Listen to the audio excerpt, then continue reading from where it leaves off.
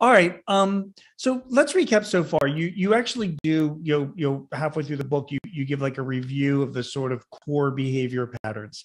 And I wanted to get your thoughts. I'm gonna ask you for the four we're gonna talk about, and I'm gonna ask you just your thoughts on how to deal with these behaviors. So you say, for example, that reds are quick and more than happy to take command if needed.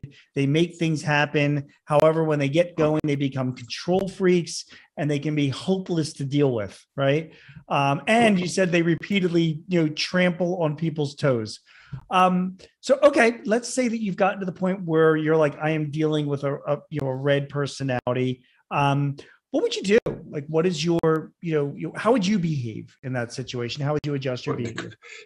Cut the crap. Go straight forward to the take. You prepare yourself with 3 bullet points: A, B, Z. Then you just leave the room. You don't mess around. You don't ask them personal questions. You don't ask, how was your weekend? They don't care. I mean, red people, they have learned how to smile and do this, but they don't want to do it. They don't like it. So they are sort of adapting to a situation. Some of them really hate it. They're not interested in talking about that, and they don't want you to talk about you as well, because they don't care. I know it's kind of uncharming, but it's the red factor. You go straight to the point. Things is blowing up in our faces. What should we do? This is my proposal. Do this and that, and go and then you're going to get an answer, yes or no, because they don't sort of beat about the bush. They will give you an answer, bam, like this, and you better remember what they said. That's great advice. So I mean, the meetings are the shortest with the red people. They don't. Their attention span is. Think about it like a 6-year-old. Yeah. How long can you get a 6-year-old to stand there and listen to you lecturing? Yeah. Well, 2 minutes. Yeah. God, you were describing me so much. I mean, I have an attention span of a 6-year-old, and when I go to meeting, I'm like famous. I noticed that actually.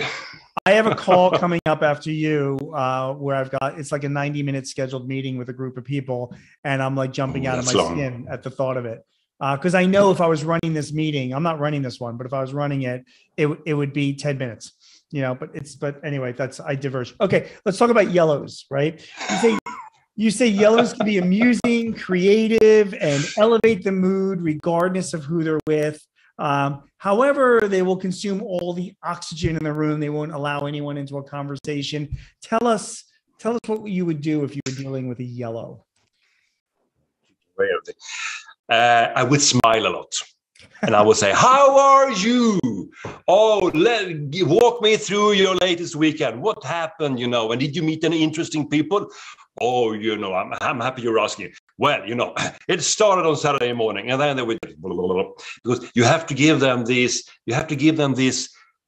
Not that it's very easy to stop them when they start talking about it, because they will start every sentence with I or with me or something interesting like this. You have to allow that for a couple of minutes, not too long, because they can tell you anecdotes and funny stories, and you will laugh and they will entertain you, and it's going to be hilarious from the first second. It's going to be super nice and super everything.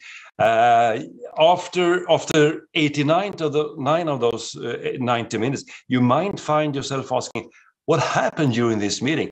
It was fantastic and everything, but is anybody taking notes? Sure. Where's my pencil? I don't know. Nobody's noting anything, but it was nice and friendly and all the time. So you have to let them do this for a couple of minutes, and then you have to sort of start pushing them in the right direction.